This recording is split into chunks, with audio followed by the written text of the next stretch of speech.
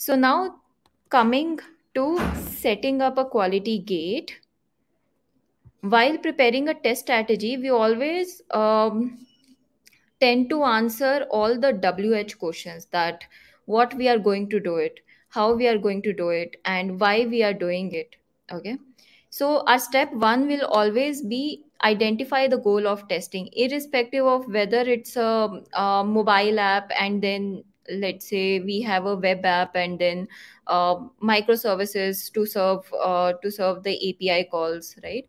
So irrespective of whatever the pieces are, we first have to identify what we are going to achieve with testing.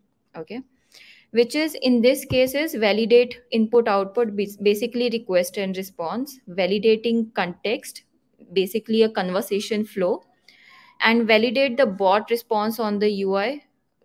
On the UI specifically, how bot is responding and how we can see the response from UI specification, and validating the usability, whether, let's say, if I reply, instead of where is my order, I reply order where. You never know how the end customer will ask the question, right? In what format, or in what sentence. So that comes under the usability. Okay. So identifying the goals of testing is very important, because it gives you a vision that what testing level, or what type of testing you are going to include.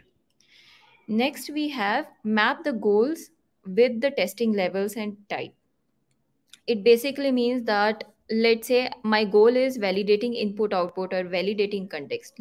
Uh, for an instance, then how I'm going to test it, that is, I'm going to test via API test, or the let's say not super test. Super test is another JS library. Then let's say rest assured. So under which testing umbrella it comes, whether it's API testing, or let's say whether it's a UI test. For example, the bot response on the UI, how I'm going to how I'm going to test it. If it's a web app, then it can be a UI test. If it's say in the mobile, then we can add it as a part of mobile test. Okay. But again, it comes under the UI testing only. Okay. And validate the usability, it again comes under the UI test. So when we have identified that what all testing type will be needing, or whatever types of testing we are going to do, the third step is to consider the cross functional requirement. Let's say cross functional requirements, they are majorly revolves around the security testing, performance testing, usability testing, which we usually tend to miss, because we think that, okay, we our whole responsibility is to do a functional testing, which is just around how it looks in UI. And let's say if we are doing service test, microservices testing, like from postman, what request time we are sending and what response we'll be getting. So we tend to miss all these three layers. Okay. uh, there are certain organization where I agree that the roles are fixed. For example, the test automation person has to do just test automation, and then they have a performance tester separately. But we can still sit together and then see what kind of coverage we can build in case of performance test. What are the functional testing scenarios? Okay. Because at the end, at the performance test level also, we have to send the injections in the form of scenarios. Okay. So the scenarios will not be always constant. Okay. So now the step 4 is picture the overall strategy. So first we have identified the step of set objectives of testing in the left. In between, we have seen that defining what to test at every level. And step 3 is cross-functional testing. So in this kind of ecosystem, or in this kind of scenario, we have opted for test pyramid. The reason is that we want to cover the majority of the test, or the majority test coverage within at the unit level. After that, at the service level, we wanted to check the integration, basically with the API test. And at the top, we have the UI test, which is comparatively minimal in nature. And with UI test, we are going to just cover the end-to-end scenarios, the very brief, basically a user journey. For example, I have opened the app, I have opened the chatbot, I mentioned where is my order, and then the chatbot replied with, you place this order at this time at from this place. It will take this much of time. This is the ETA, and then you move away from this chatbot app from Swiggy.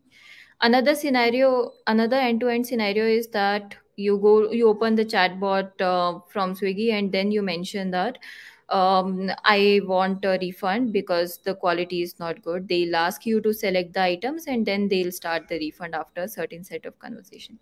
So these are considered as the end-to-end scenario. Those scenarios will be covered as a part of UI test. So the test pyramid structure is just like again, it's a triangular pyramid where the majority of the chunk will be covered at the unit test, then service, basically the integration test, and the UI test. Now there is a misconception that at the service test we can only cover the API test. Okay, which is not. So, at the service level or at the integration test level, we can add the API test, which are basically REST or GraphQL in nature. Second one is the Kafka related test, because we are in that, with that also we are going to check the integration. There are certain places where they include the infrastructure test also, because with infrastructure test we usually check the integration. Okay, so it's just not API test, it's a combination of different tests, or maybe one or two tests as per the ecosystem of client or a project that you have currently. Okay, so again, okay, so the third step is the cross functional testing, which includes the usability, performance, and security. And this is the overall, or this is the basically a full fledged test strategy which is technical in nature. Okay, now we have we have again this misconception that once we have decided with the test strategy, that is fixed.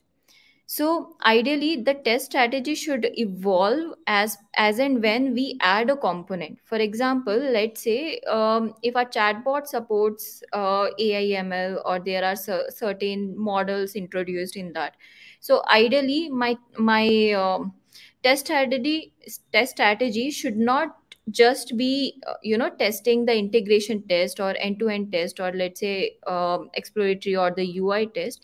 It should also include contract test and other tests around model bias, let's say model related UI, AIML model related test. Okay. So the crux of this is that it should evolve as and when we make changes or we introduce new components in the architecture. Okay. And the sixth step is that don't assume and raise questions. So, for example, what will be the response if bot is down? Do we have any rollback process? Do you have any garbage text handling process? Okay. So, again, don't have a trust on what you see. Our literally job is to always raise questions with respect to why this is happening, and to find a breaking point within that. Okay, so we always have this mindset of why this is going let's say this much of smooth. Is there any issue that we can actually find with let's say in this app, or within our test strategy also, is there anything else which we are missing, and maybe there can be a issue while deploying in prod. Okay, so we always have a sharp eye with respect to uh, any gap or any failures. Okay, so we have seen till now is that how we should approach with the test strategy, and within this use case we have seen how we can use how we have used the test pyramid.